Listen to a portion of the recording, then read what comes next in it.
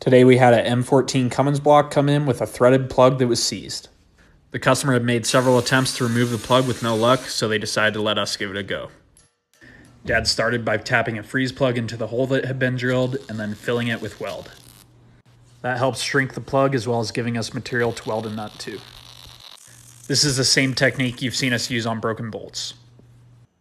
Next we put the impact on it, and it did start to move, so we put some oil under it.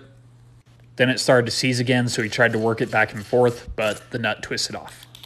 So we welded on a second nut, which also twisted off, so then he decided to do a little bit of grinding to get a better surface to weld the nut to. And on the third nut, he also tacked the outside as well. And sure enough, third time's a charm, we were able to get the plug out.